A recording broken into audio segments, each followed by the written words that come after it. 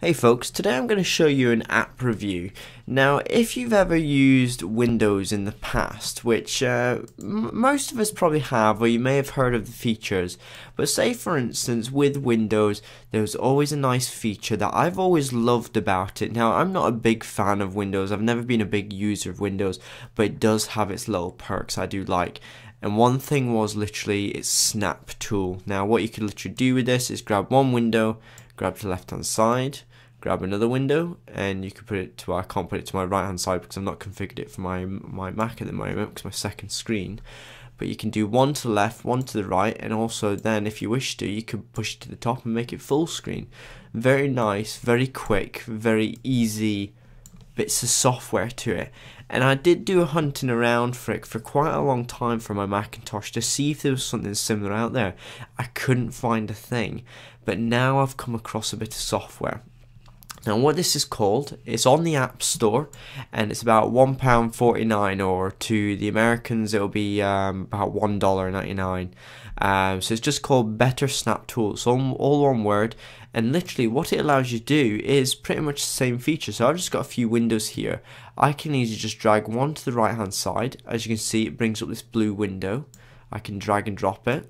Do the one to my left hand side, so I've got equal windows there straight away, and I can jump between them and have no problems. Another feature certainly is when I drag them off, it puts them back to the normal, just like Windows as well. Or if I drag one to the top of the screen, makes it full screen as well. But there is another little feature that this does which Windows doesn't involve, which it depends if you like it or not, it depends if you're going to get the advantage out of it, but especially as a Mac user, I tend to have small windows open, and either you have a lot of them open. So what I tend to do is you can now drag them to the corners, and then you can have them evenly spread out. So I didn't get that one quite right there. I can evenly spread them out.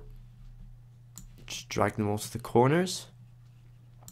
Oh, again, I didn't get that one perfectly right. There we go, so I can actually have all four windows and they're all equal in every single direction, and I can still have no problems. You can set up different command keys so that you can say, right, I can do command a number and it'll just straight away stick it to one corner, or stick it to the side, or stick it to the top, any of your choice. But certainly I thought this is a nice little application, and it gives you that freedom that actually Windows did give you originally. So it's a nice feature. Not everyone will use it, but as I said, I have been a Windows user in the past, and especially as I work in retail, it's something that I demo every single day to customers, and certainly I find it's actually a brilliant little bit of a tool just to simply say, right, look, I'm watching a video on YouTube maybe, instead of trying to stretch it or press these buttons, I can just pop up to the window, and there we go, it's a piece of cake. I hope you've liked this app review. Certainly if you'd like to see more like it, either you can comment down below and I can try and sort out other ones for you.